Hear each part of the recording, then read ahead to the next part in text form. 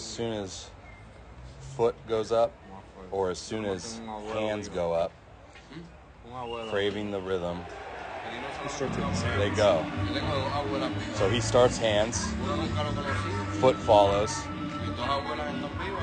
Now, as the foot descends, hand's going to separate from the glove.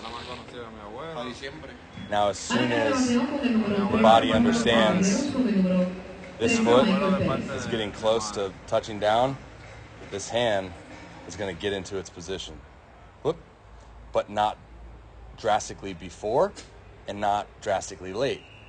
It's going to get into the position in which it knows that it can be the most powerful possible. And I believe, going back to my original theory, is we do this by giving the body, giving the brain a initial move that influences or that breeds rhythm, that breeds the timing of the entire system.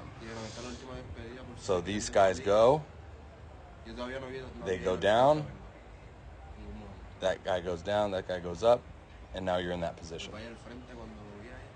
And I know what you're saying in terms of like, you know, sometimes it is difficult because you can get into the fine line of like, well, dude, that's too much movement, right? Like some guys do fight an uphill battle because there's so much movement with their hands. Like the room for error is huge because it's moving through space so much. But in reality, like starting here, going up to his right shoulder, now we just go down.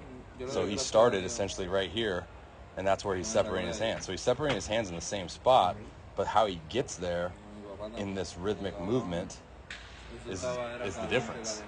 Because what a lot of guys kind of fall into is like the stagnation, right? Where like maybe they don't have any rhythm, and then like your body kind of is fighting the sensation of, all right, when do we separate? All right, what do we like? How do we separate in such a way that is the most optimal timing, right?